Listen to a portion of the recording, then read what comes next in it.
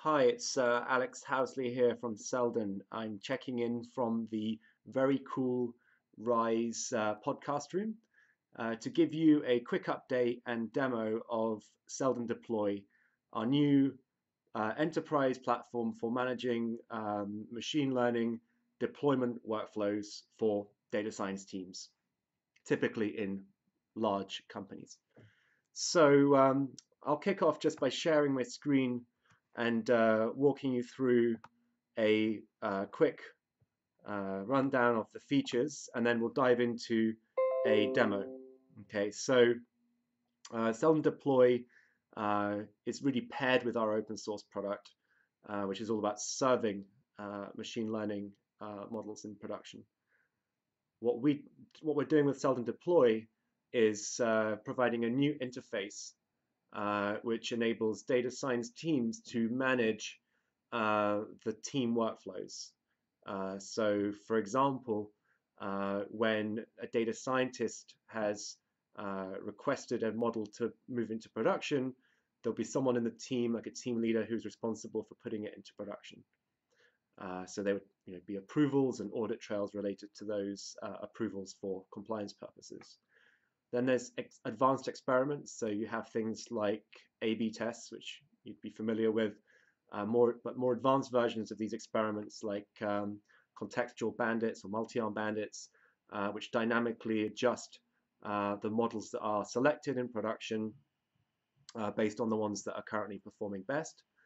Then we have canary tests, so the kind of thing which big enterprise companies do, like Facebook, big consumer companies, I suppose, like Facebook, also big enterprise companies. They when they have a new version of a product, in this case it would be a model, they release it to a small percentage of traffic and then evaluate the performance. And if it's working well, hasn't fallen over, and is delivering the results they expect, they can then do a rolling update. Then there's model explanations. So as many of you will know, machine learning models are typically very hard to interpret, particularly neural network-based models. And so effectively they're a black box, and it's becoming increasingly important to provide human interpretable sort of responses to why a certain prediction or decision was made. And that's going to be also become particularly important for GDPR, which is coming into force. So there's explanations, but then also having better model lineage and audit trails to refer back to. So we actually have actually it's over 80 companies signed up now, including lots of big brands. And what I'd like to do now is walk in the demo. Okay, so hold up. I'll just go into here. So this screen is actually just a set of links to the various screens, so this won't appear in the final product. But I really want to start to kind of communicate what we're building here and start getting your feedback. So first of all, like any good tool that requires an identity, you'll log in. We never had login on the previous software, although we collected newsletter subscriptions and registrations that way. People can sign in, and the reason they're signing in is they are collaborating across projects with the team. So what you see first in the middle here, which I will which I'll build for you, is a deployment. And what you're managing within your team are projects. So these projects can be for various different use cases. For example, a currency predictor or a credit risk project. So let's go ahead and create a new project. And this project is a currency predictor. I'm the owner, and I have team members that can be data scientists. They could be internal team members, or you could use this to collaborate with external contractors. Okay, so we've created a new project. What you would do then is manage deployments. Okay, so this is the first screen of the deployment canvas. It's a blank canvas with a new deployment, and this DE1 is an Icelandic currency fluctuation deployment.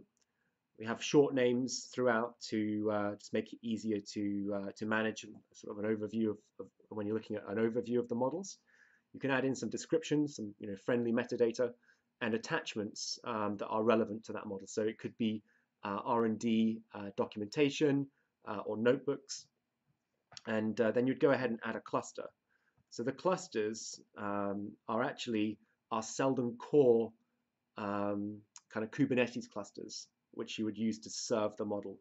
And you can have these running on on-prem or in your favorite cloud platform. So it works on Amazon, AWS, Google Cloud, and Azure. And what you're seeing here is different environments. So you'd have some clusters for live, some for staging. You could have different regions, different departments. Okay, so you can drag and drop C1 live cluster to this deployment.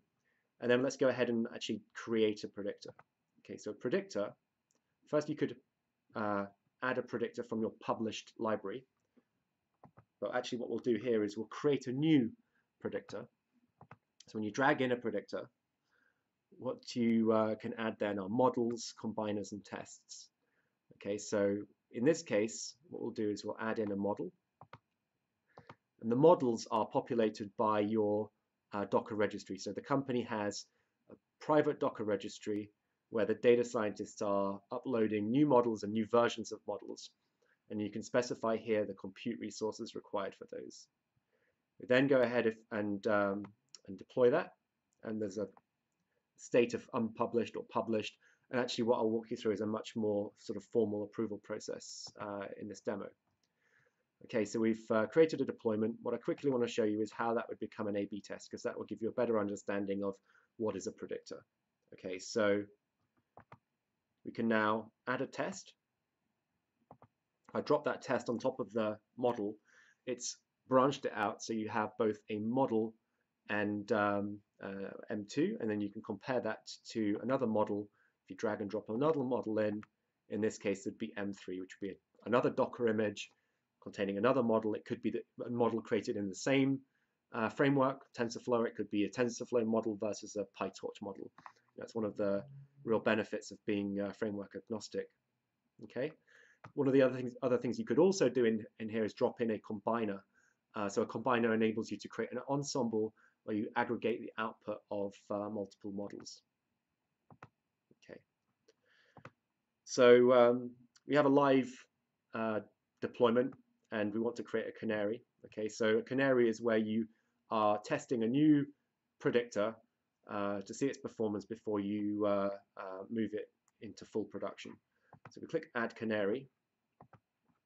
You see on the left-hand side, we can add a predictor and design it in the same way as we would, the live predictor.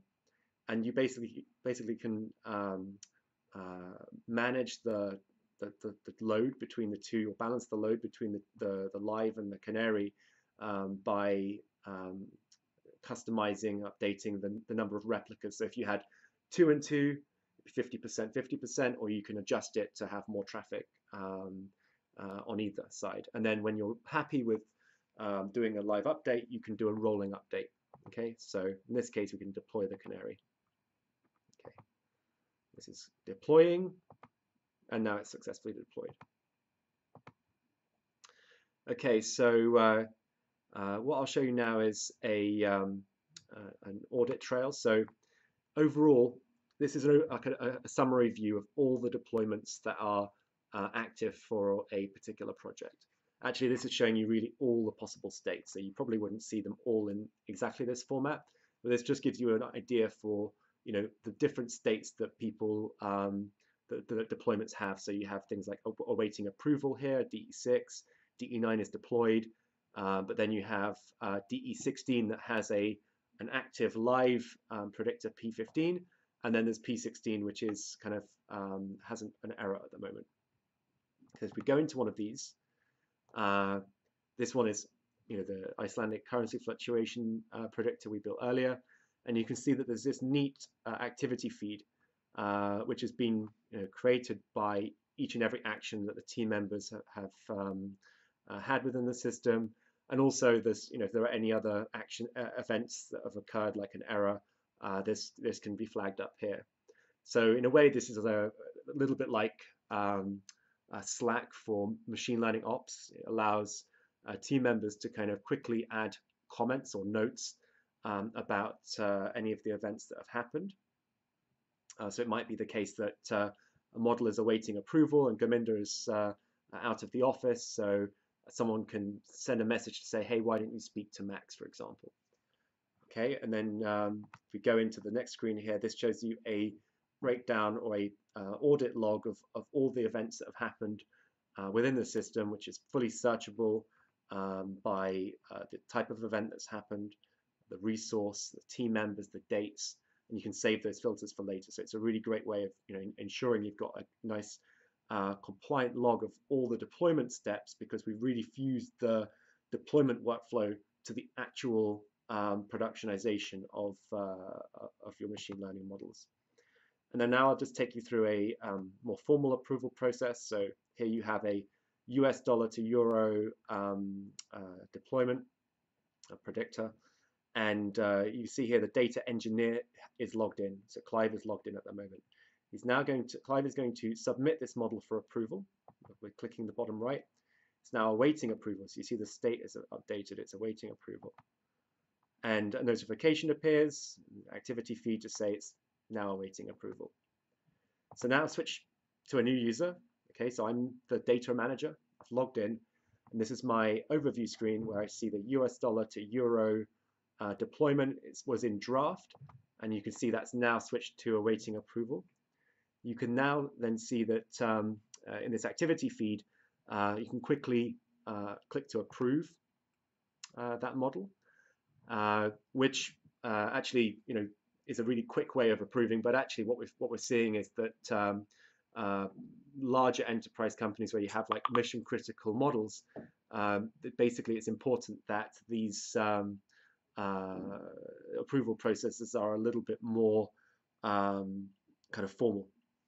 So what we're creating is kind of like a inspired by a GitHub pull request. Actually, it will be based some of it on Git.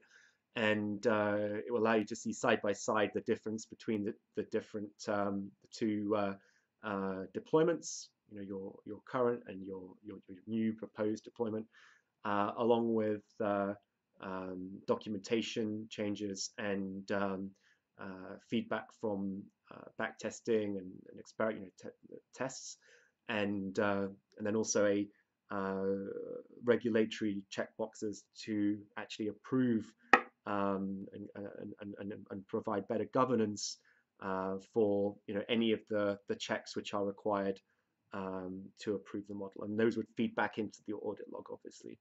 Some of those tests you may want to include in your continuous integration and continuous deployment sort of pipeline, which is fully possible by the nature of how this is set up. So you could use the front end to manage it, or you could automate parts of this process with tools like Jenkins. Okay, so I think that gives us a really nice overview of the core features here on Seldon Deploy. So you can see now, actually, just to finish that loop, so that was approved, and now Clive has the authority to deploy this model. So it's now deploying, and it's been successfully deployed. And you can see that I've now received an activity feed update to say that this model has been deployed, and the model is now, deployment is now, has a state of being active.